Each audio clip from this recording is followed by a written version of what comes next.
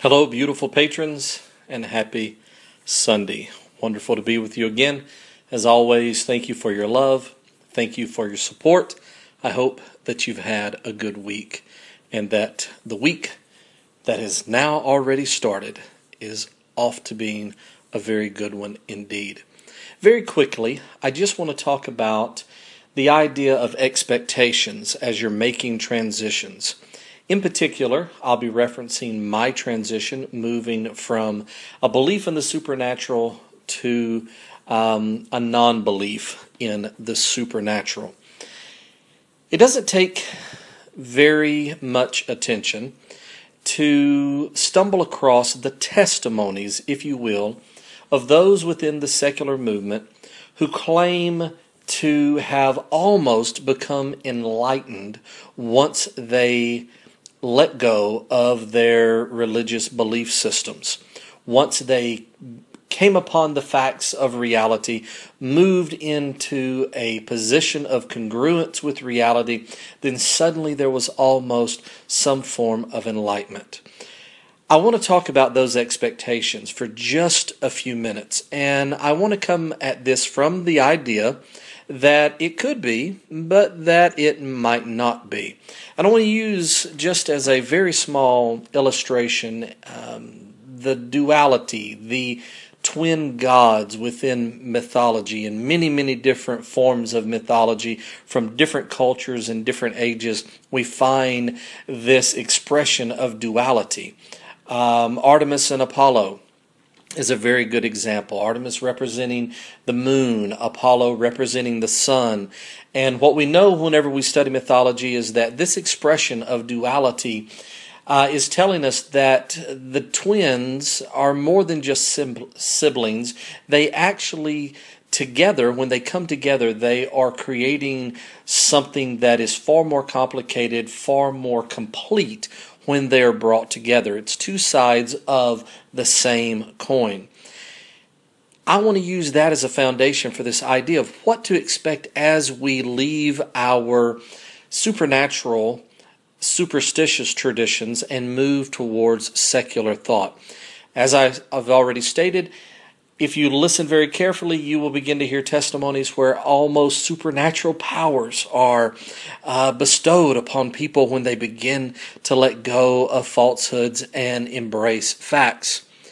My position is that this could be true for some individuals, but then again, it might not be. Unfortunately, from my perspective, someone who not only was a Christian minister for 25 years, but was raised for lived for 42 years within a very religious environment, whenever I hear secular people making such claims, and I've probably been guilty of making very similar claims as well, it sounds a little religious to me. Doesn't always sound religious when I'm saying it, but it definitely sounds religious when I'm hearing it. It is religion that makes the claim that when you embrace a certain concept, when you embrace their ideas, when you embrace their belief structure, all of a sudden, all of the heavens will open up to you. The curtain will be drawn back and you will pass through the veil and experience divine understanding. You will then become enlightened. What I think happens, more times than not, is that you begin to truly embrace reality and all that comes with that. Does it mean that you will naturally be happier, or that happiness will be the bounty that you will bring back through this experience? Not necessarily. Happiness, whatever it actually is contingent on many factors within life, physiology being one of them, and a very important one of them. So if you've left religion and embraced the secular philosophy or the humanistic philosophy even, and you do not find yourself to be as happy as others are testifying to be, do not doubt your experience. Do not doubt the validity or the importance of your journey. Know that happiness sometimes has more to do with personality, physiology, neurology than it has to do with a belief system or a transition. We almost act as if by moving into the secular worldview that we're going to suddenly be fortunate, almost as if blessings are going to come our way. we only hear the positive testimonies. I've given positive testimonies myself, talking about bringing a congruency into my life, into my personality, seeing things for what they are, and embracing, even at the end of the book, my book, Hope After Faith, I do talk about some of the quote-unquote blessings that comes from moving in this direction. But that does not mean that it is without conflict. It does not mean that suddenly a non-divine hand is set upon our lives and that we're able to avoid all conflict and all trials and all controversy and all discouragements. Instead, we're left with the reality of life as it really exists, free from pretense. Not that that's always a pleasant experience. Sometimes it is the pretense that was more pleasant.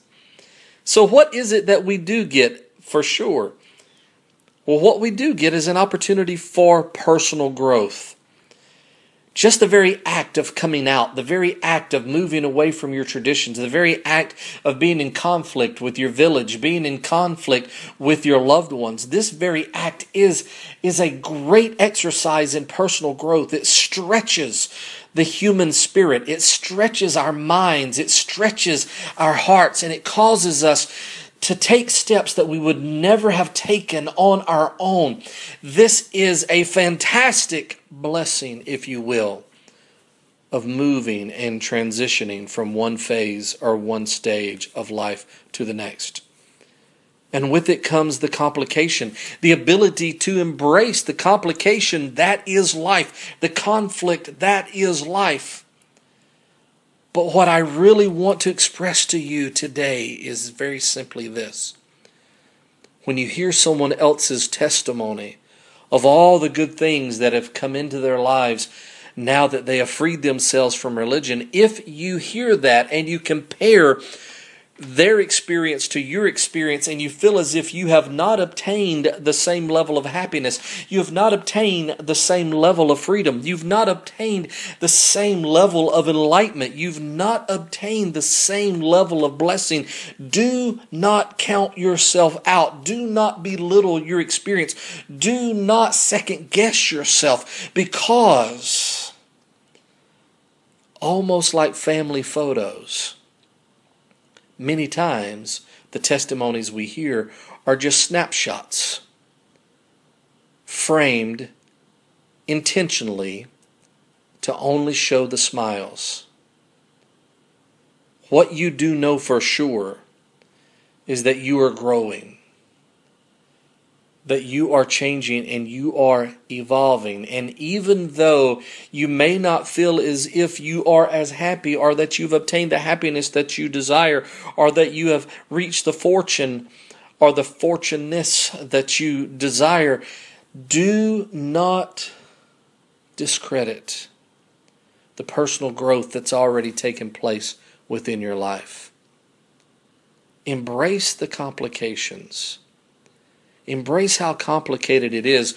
Whenever your Apollo and your Artemis come together, when the sun and the moon mixes within your life and mixes within your experience, don't feel as if it is less in comparison to others, but feel as if it is more in comparison to who you were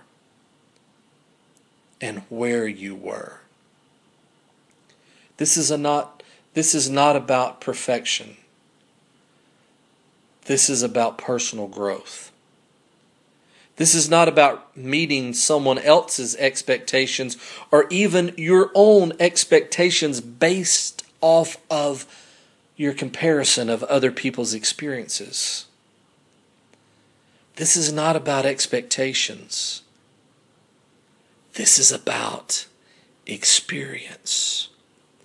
Experiencing life as it is. The good, the bad, the ugly, the sun and the moon. This is about personal expression, even when that expression may not be perfect. This is about reaching deep and pulling forward the ability to be brave.